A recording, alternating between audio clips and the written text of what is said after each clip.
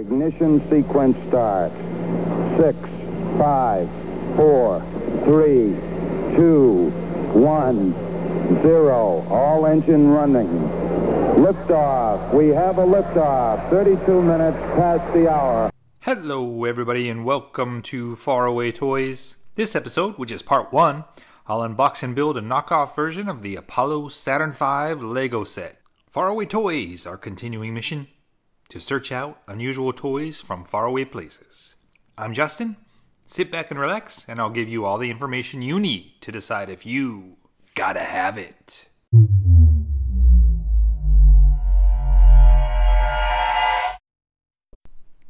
Are you guys as bummed out as me about the Artemis launch delay? I was much more excited than I expected to be. So anyway, I started searching for some space-themed set, and I thought, what better than the first moon program, Apollo?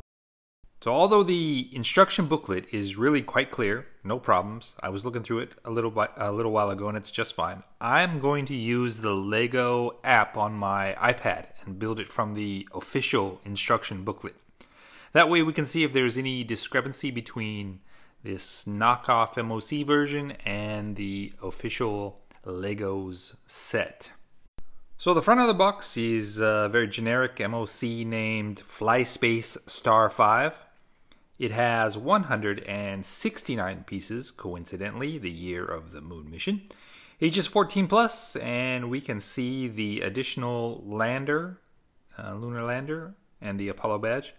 The assembled dimension height is 1 meter, 100 centimeters, or nearly 40 inches. So this thing is super tall. The back has the pictorial representation of the stages of the mission, and the right and left sides don't have much information. So start the countdown, let's get this thing unboxed and cue that funky montage.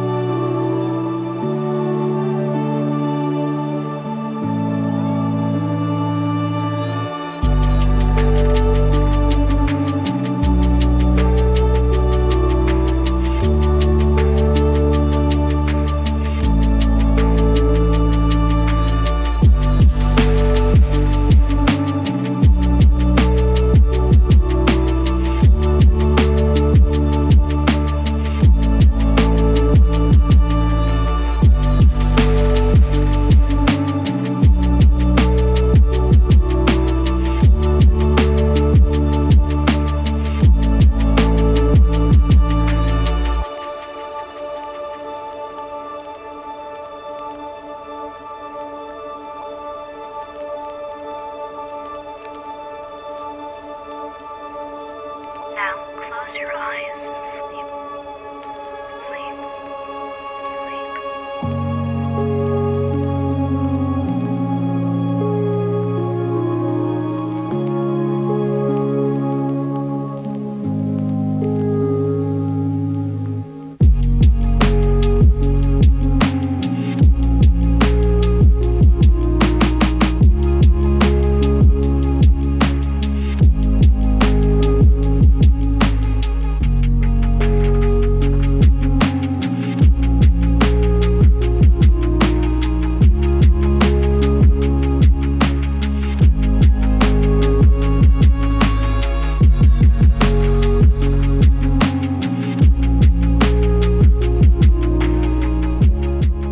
me about 4 hours to build, and the set is overall easy and fun to build.